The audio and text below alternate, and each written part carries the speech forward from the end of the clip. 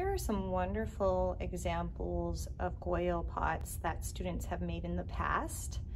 Notice that they are all different sizes, they are all different shapes. Most are round, some are taller than others, and some students decided to smooth out the surface of the outside of their coil pot when finishing. You'll also see that some have embellished the coil pots with different types of coils and shapes to make them look a little more exciting and interesting to their viewers.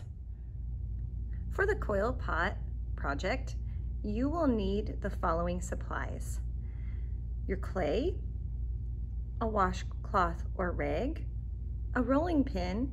If you don't have a rolling pin, you can fill a metal water bottle with water to weight it and use that instead. You will also need a bowl or a cup of water, a small bowl or cup to mix slip, and a small plate or small bowl to help trace the base of the piece.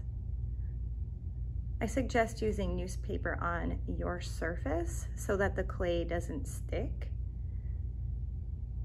and a fork to create texture. Always remember that when you're working with clay that you need to work it in your hands to warm it up by wedging it in your hands, creating spheres. You can also work your clay on a table surface to work out all of those air bubbles. If you notice your clay drying out, make sure that you are adding some water to the surface so that it doesn't crack. All right, after you've warmed up your clay and it's free of air bubbles and cracks, you're going to take your rolling pin or your water bottle and you're going to roll it out into a slab, such as I have done here. And take note that my base is no thicker than about 1/4 of an inch.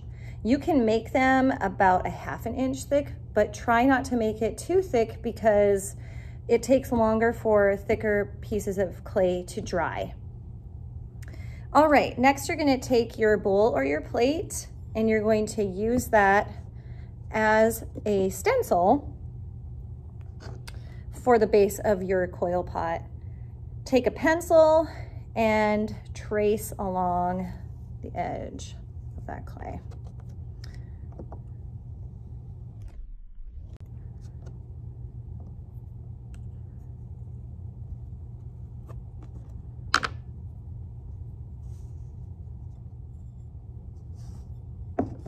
All right, now we have a nice base to our coil pot. Another way that you can create a base is by using a coil to create that. So I'm gonna set that aside and I'm gonna show you how to make a coil. Fairly simple, so if you've ever worked with clay or Play-Doh before in the past, it's very similar. You're gonna take a piece of that clay that you wedged and warmed up, work it into a sphere, and then you're gonna make it an oblong shape like this. Again, make sure that it's free of cracks, it's not drying out. Add water to it, just a little bit of water. Don't wet it down too much or it'll get too muddy to work out. And then what we're gonna do is we are going to work from the center out, and we're going to have our hands together in the center, and then we're going to work our hands out like this as we are creating our coil, or rather our snake with the clay. If you happen to get a flat surface on your coil, just put it down and tap it out like that.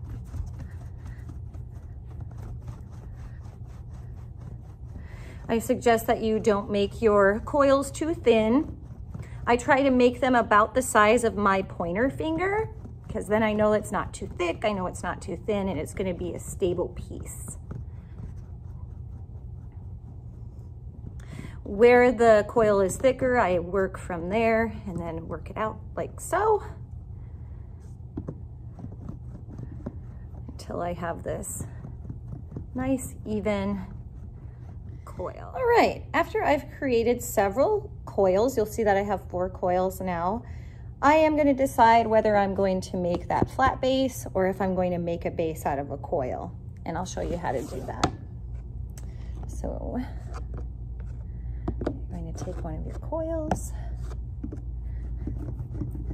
And this is where your fork will come in handy. You're going to mark one side of the coil with hatches from your fork, creating this texture.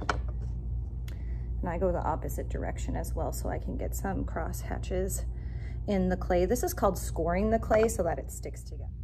All right, so here are the cross hatches that I made in my coil. Notice they're not uniform, they're not perfect. They are simply for attaching the coil to itself once I create the base. All right, I'm going to take some water, dip my fingers in it, and apply the water to the coil where I made those cross hatches. And then I'm going to literally roll it on itself and create kind of like a snail shell look. And that's going to be the base of my coil pot.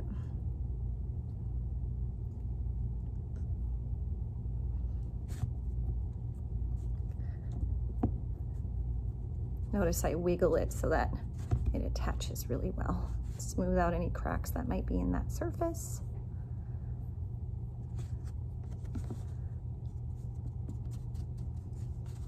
All right, now we have two different options for the base of our piece. All right, the next thing that we're going to do is create slip. Slip is a mix of clay and water to create a muddy paste so that we can connect clay bodies together. All right, so what you're gonna need is your bowl, some of the clay that you peeled off of your base when you cut it out.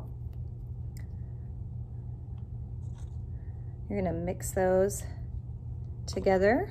You can use your fingers, you can use a spoon if you want. I prefer my fingers because I can really work the consistency of the slip out a little easier by mixing it in my fingertips. You're gonna want it to be the consistency of melted ice cream. It makes a really good paste. So this is what your slip should look like. It looks a little chunky. It looks like melted ice cream, like I said before, and it's gonna work as, yeah, that paste or that adhesive to attach clay bodies together. It's messy and it's fun. Okay, we have our slip all mixed up. We have the base of our piece made, and now we're going to build our piece. So take your coil and your fork and go ahead and score the top of your coil with those cross hatches. And then take some of your slip and smooth that out onto the surface where you just created that texture. This is going to be the very first coil we're gonna attach. So we want the whole base to be really sturdy. We're gonna take our fork and also cross hatch around that base with our scoring marks. Doesn't have to be perfect, doesn't have to be pretty.